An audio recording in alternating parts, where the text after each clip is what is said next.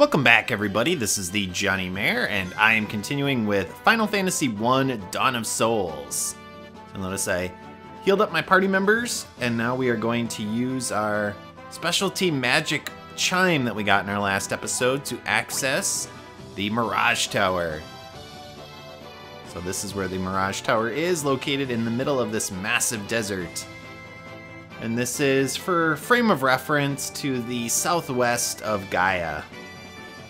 So we gotta do some trekking. I'm sure we're gonna get into a random battle or two. Of course. Right before the tower. But now we're gonna head on in. So the Mirage Tower itself is not very long. It's only 3 floors. And basically it's just a big circle. Now you can cut across the Mirage Tower without too much trouble. At least on the first floor.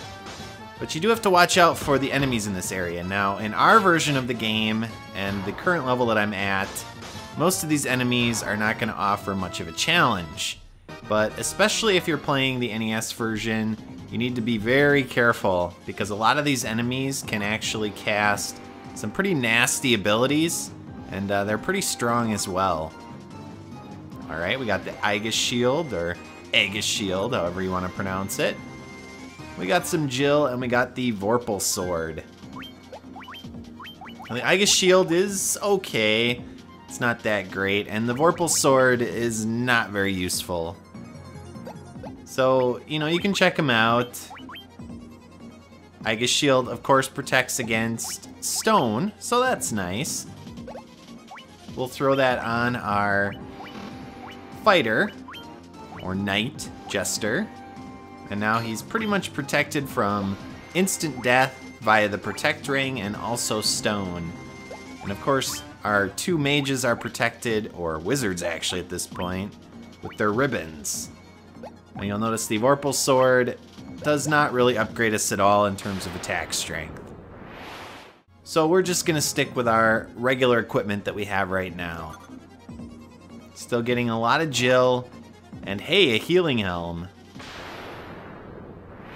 Now the purpose of the healing helm is kind of like the healing staff. And you're actually going to get another one of these in here. And basically when you use it in battle as an item, it'll cast heal on your party.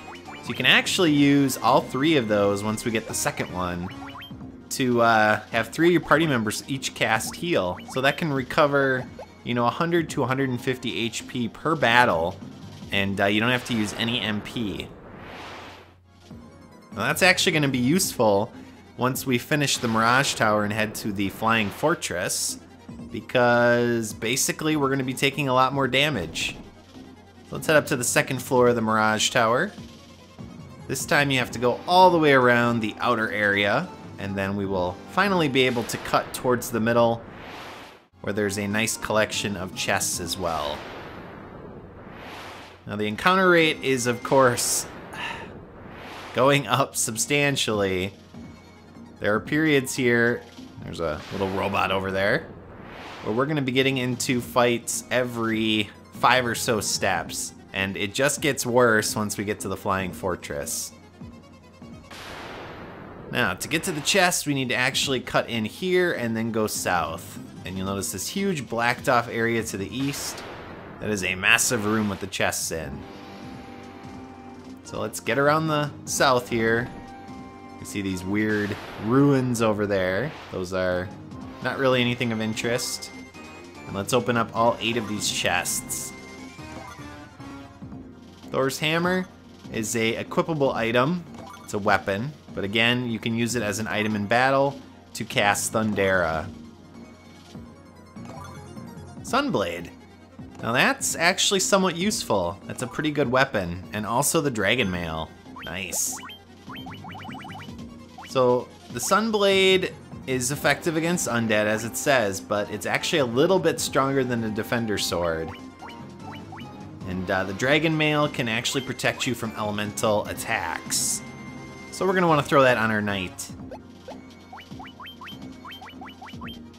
Now the Sun Sword is a little bit stronger than the Defender, but its accuracy is a little bit lower. So you kind of got to balance it out. I will throw it on my knight, and then I'll move my Defender over to my ninja, just so that it basically is maxing out his attack strength. And we'll keep the ice brand on my namesake. Alright, and we're already almost done with the Mirage Tower. Now, this has been much longer for me because I'm having to do the random battles, but this should really only be a couple minutes in terms of me cutting out all the battles. And I am not looking forward to the Flying Fortress because there's 4 levels there that we have to traverse and lots of random encounters. Now here's your clue about the warp cube that we picked up in the waterfall cave. So I guess technically you're supposed to come all this way, come into the Mirage Tower, and then you get the clue about it, which is kind of mean of the developers. Now this is a pressure plate, and we do have to fight an ice dragon, or blue dragon. So we're gonna take him out quickly. He's not too tough. Now he does have a nasty ability if you let him hang around, but obviously we can kill him pretty quickly. And that is it for the Mirage Tower. So now we're gonna head up to the Flying Fortress, which is the home of Tiamat. Up we go. So the Flying Fortress has awesome music. I'm gonna save quickly. And there are 4 treasure rooms in this area, 1 in each of the cardinal directions. So we're gonna head to the south first, because that is actually the location of a weapon called the Razor. So that's an okay weapon. It's not great, but the key about it is it casts Scourge or Death. So if you use that as an item in battle, it'll actually cast an instant death spell on the entire enemy party that you're facing, I think. And it syncs up with the, is it level 6, 7, or 8, I don't remember, of the black magic. Might be 8 actually. So now we're gonna head to the east. There's another treasure room over here. And random encounter after random encounter. So many enemies. We're facing a lot of nightmares. We're facing a lot of those black knights and death knights. And here we actually have a new enemy, the Spirit Naga and Air Elemental. Not that they're gonna last very long. Wow. Survived more than 1 hit. Impressive. Alright, and we get a level up. So I am using my healing staff and healing helm to heal myself in between encounters here. Keep my HP up. And we did get our second healing helm there, so now we can have 3 party members do it. The last treasure room is to the west. So we'll head around the north end of this little room here, which had our original teleporter in, and we'll grab those chests. Can we get to it without another battle? Of course not. Alright, what's in here? Jill, yay! A potion, yay! And more Jill. So lots and lots of money. That'll be helpful once we go after our level 8 magic for a white wizard.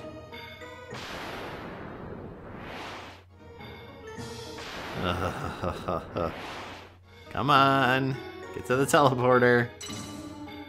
Alright, floor 2. Now there are 6 treasure rooms. And so they're in the... Okay, new enemy, Chimera. Not too tough. It will cast Blaze on your party, which can do fire damage to all of your party members, but only has around 300 hit points, so should die fairly quickly. The treasure rooms are in the northwest, northeast, the east, the west, and then the southeast and the southwest. So we're gonna go in a clockwise direction. I'll start up here in the northwest, and then we'll work our way over to the northeast. And then I will head down and then over and so on and so forth.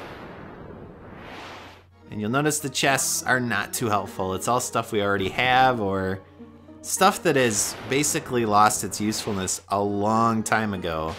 It's very weird about games like this that they do that. That they put items like a potion this late in the game. Or even like a mithril helm. I mean, the mithril helm lost its usefulness a long time ago.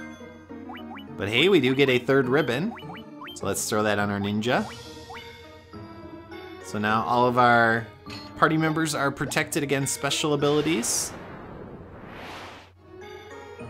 And some of them are also protected against elemental attacks, which of course is nice. Let's head down to the southeast. We got another treasure room down here. And we get some robes. The black robe and the white robe. Sort of the ultimate armor for your wizards, if you do happen to have them in your party. The black robe casts Blizzara in battle, and the white robe will actually cast Blink on all of your party members. So, you know, we might as well equip it. Why not? You saw it actually lowered our evasion by a point compared to the ruby armlet. But what the hey, we'll put a nice robe on Avok. And this, my dear viewers, is the adamantite. So as you might know from all Final Fantasies, usually the adamantite is a thing that you need to forge oftentimes really awesome weaponry. And in this game, it is no different. There's a little side quest once we finish up this area that we will use that for, and we will get one of the best swords in the game. You can probably guess what it's called. But that is it for the treasure rooms. Let's head to the south and we will access the teleporter to the next floor. Up we go. Alright, this is the last treasure room floor. There's actually a special little scene here. We talk to this robot. He tells us to look out the window. Now in the original, all it does is give you a little note here about the different forces and how they converge on a single point in the middle of the globe. And turns out that that point is the Chaos Shrine, which is the place we went at the absolute beginning of the game to take on Garland. But in all the remakes, we get a nice little cutscene here that illustrates exactly where that is, in case you didn't know that. Or remember it, I guess. So that's nice. That's ultimately where we're gonna have to head once we end up beating Tiamat in this dungeon. But first, let's grab some more treasure. Alright, a Protect Cloak. Interesting. Note that this is the only shield that a wizard can equip. So of course we will throw that on our white wizard. Nice little boost there. Clothes. The most basic armor in the game. Thank you, treasure chest. Very useful. It's like the third or fourth treasure chest in this game that's had clothes in it. For whatever reason. Now I get that when they did the remakes, you know, they basically did perfect translation in terms of porting over exactly what was in each of the chests, but you know, you'd think they would change the contents of some of these chests to better items like X potions or, you know, other stuff that's actually useful at this point. I am getting really sick of these random encounters. I am tired of fighting the same enemies over and over. And this encounter rate is ridiculous. Luckily, we're almost done. There's actually nothing to the south, it's just an empty room. So once we equip this Sasuke's blade, we can actually head to the teleporter, and that's about it for this episode. Now the Sasuke's blade is the ultimate weapon for the ninja. Now it's not the ultimate sword that the ninja can equip. There's actually a better sword we're gonna get a little bit later, but in terms of class-specific weapon, that is the ninja's best weapon. But let's jump on the teleporter here.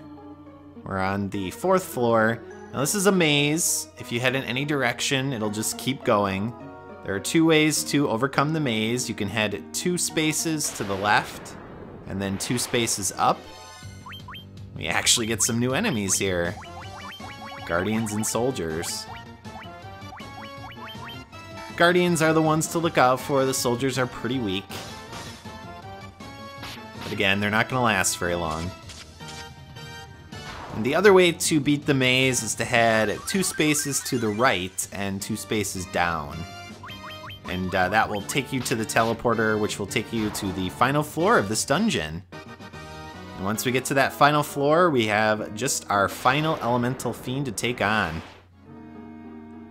But of course, we will be doing that in the next episode, because I have been recording for about 40 minutes, and I'm done for today.